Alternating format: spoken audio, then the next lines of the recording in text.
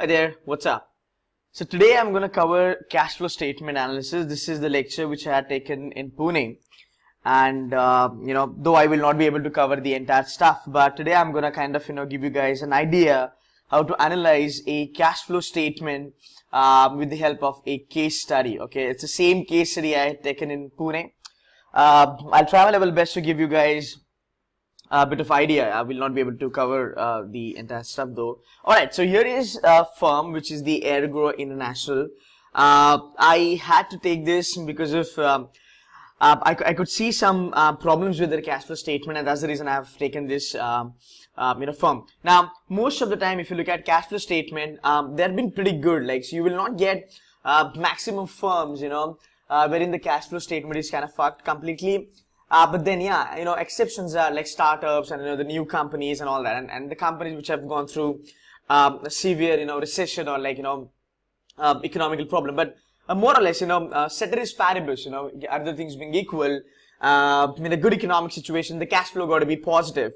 But there are certain companies, even after having a good economic scenario, they do have negative cash flows. Rather, I would say that, their cash flow is a little bit in a problem.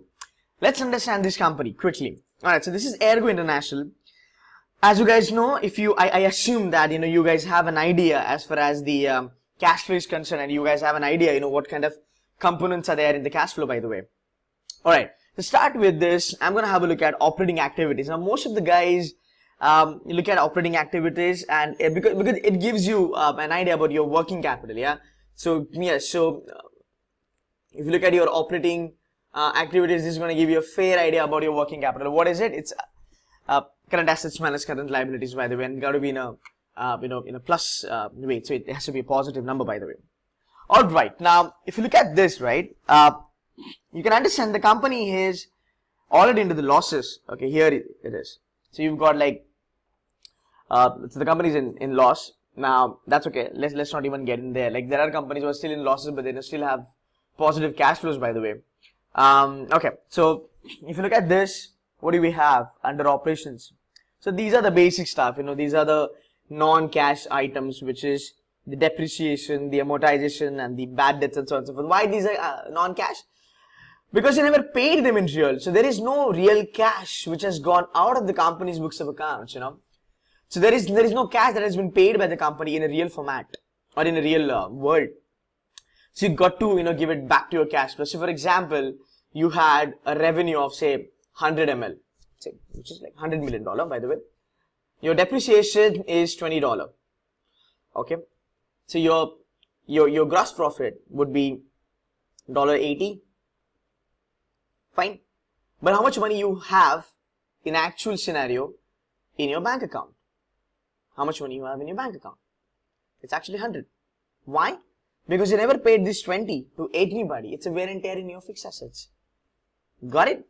So, if I put this up, 80 as my gross profit plus 20, it should give me 100. And this is the money I have in my account. Got it?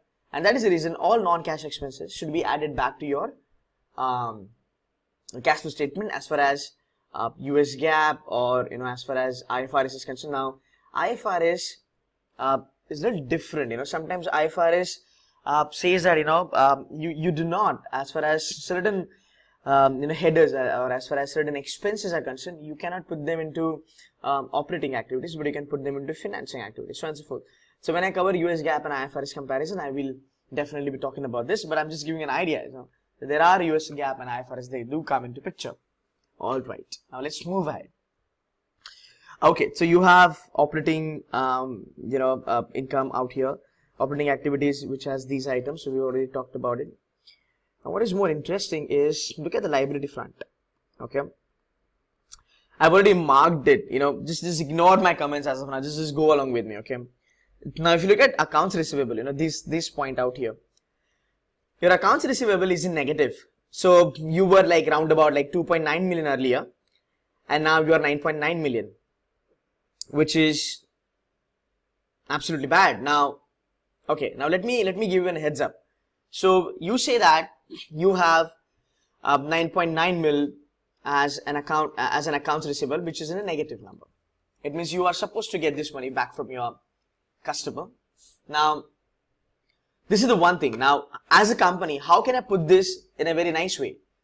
So I say I made a business, or I made sales or a revenue of 9.9 mil. Okay. That's a fantastic figure. That's an absolutely amazing figure. Like, you made a business of like 9.9 mil. Okay, great. Now, this is a part of your income statement and this is a part of your cash flow statement. Try and understand the difference. As a company, you are reporting 9.9 ml as a business that you have done.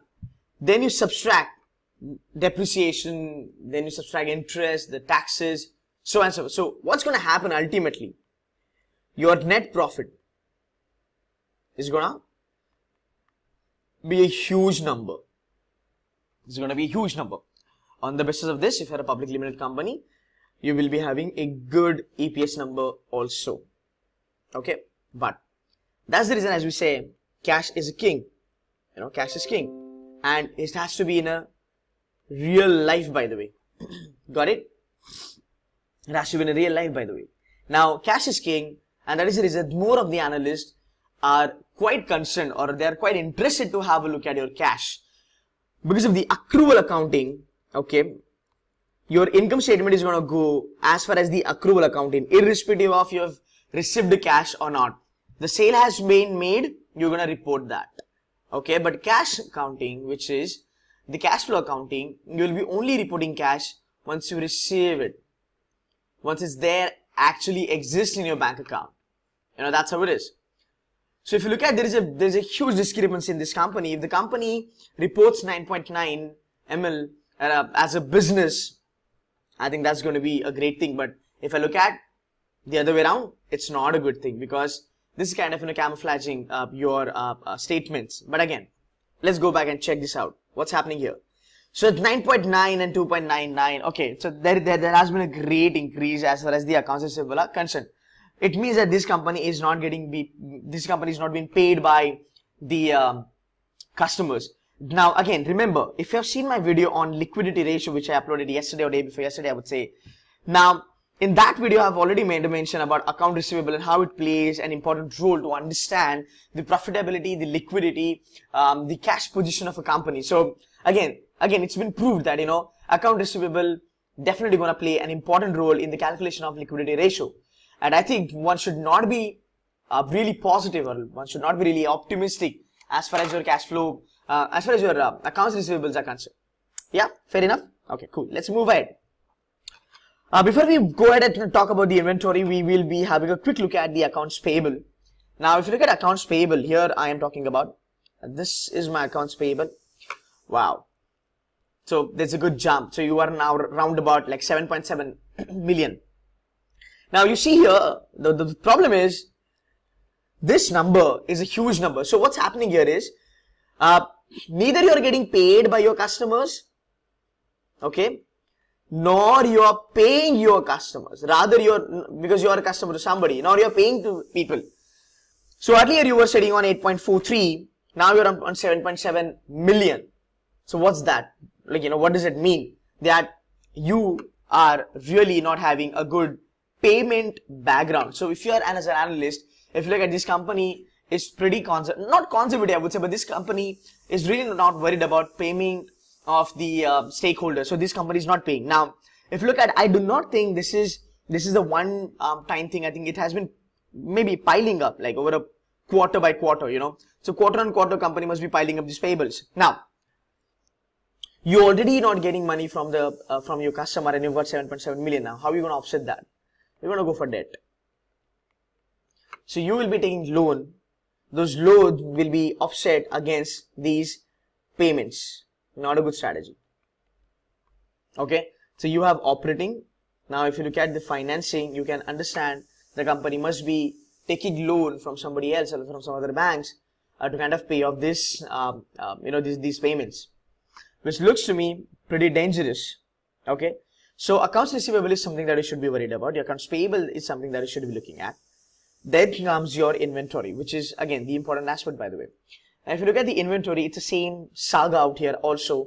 5.7 million. You already had 2.5 million. Now we have increased it by like round about, like, you know, it's a double, you know, it's grown up again. Now, why it has been the case? It means this company is expecting a good demand as far as their product is concerned. However, the company has produced more products, but they are not been able to sell them off. Again, it's a part of a liquidity, by the way. You can look at inventory turnover ratio, which will tell you how quickly you convert your inventories into a cash. Company who's got a less turnaround time, the companies who are converting their inventories into cash are cash-rich companies, and they've been doing absolutely well. So again, that's the problem out here. Now, these guys have made more inventory, okay? Again, something doesn't really tie up. Now, let's have a look at your investing activities. So, your operating is like you're in negative, okay? This is you're like screwed up completely, okay? And as I said, this entire part is a serious problem because you see the major figures are in negative, okay? Operating activities. I'm just going to take one stuff from here. Let's talk about increase in restricted cash. Now, restricted cash, it is one of the which is one of the interesting topic as far as cash flow is concerned. I mean, interesting. Why? Because you can talk a lot about it. Okay, before I go ahead, let me make you understand, guys, what is restricted cash. A restricted cash is a cash which you are supposed to pay to maybe any of the stakeholder after a certain period of time. Okay, so this is the cash, and you feel that. So these are not kind of a payable. So you have this corpus you have kept aside because you feel that there will be an event on which you need to kind of pay this to your client or your customer. It's like deposits, like the kind of deposits that bank has. It's kind of a liability. So if you look at, again, these guys are in a tremendous negative figure, because if you see over here, this is like how much? Like this is 3.4. It's like 344K. Again, it's not a good number though that you can talk about. But again, the company has been struggling pretty badly. So again, your investing activities again, you are like down by 1.1 million. Now here, if you look at, this is the long-term debt. Okay, 10.66 million. So your company has taken 10.66 mil from the outside sources. Because of this 10.66 million, company will be able to kind of pay off their debts. Now, this doesn't really sound good because you are, so what I'm trying to do, see how badly you're fucked, because you are borrowing money from outside, okay? So this is your financing, by the way. So this is your financing function. Now, when you have a financing function, what you should be doing is basically, you should be focusing a lot on your operating activities.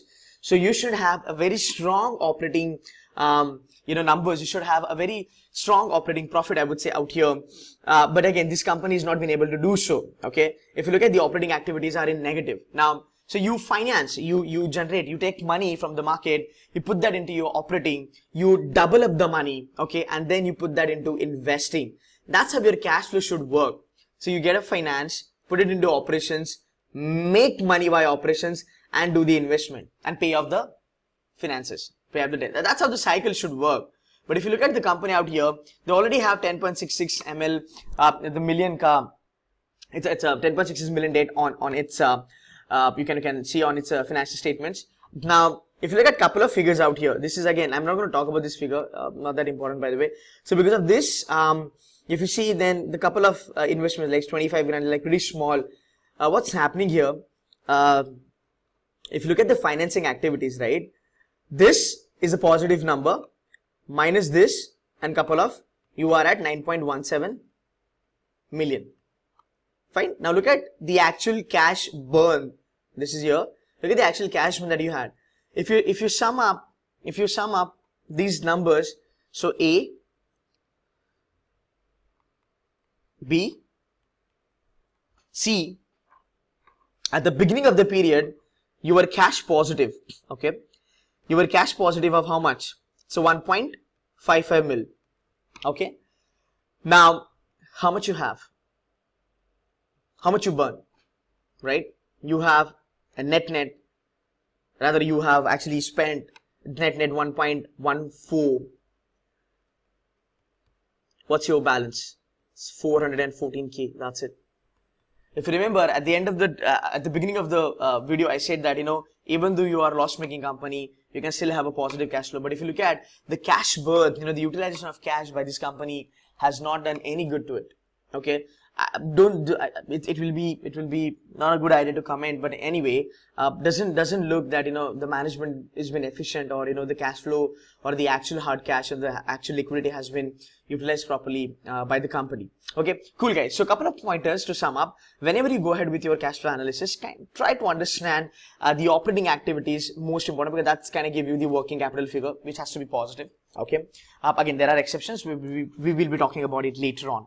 Okay, so working capital, you're going to look at your current assets, you're going to look at your current liabilities. Most importantly, you will be looking at your financing function. So how much money you got from the market, okay, or all the sources, and how did you use that money, okay, and how much you are investing, rather out of investment, how much money you are making out of your investment. So you can also take a call as an analyst, if the investments of a company are good ones or the bad ones. Okay, I hope you understood a couple of stuff from this video. I'll be uploading a couple of more videos as far as the cash flow statement analysis is concerned.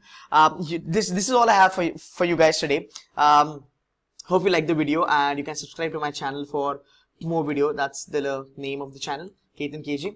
Thank you so much for your time, guys. Thank you so much.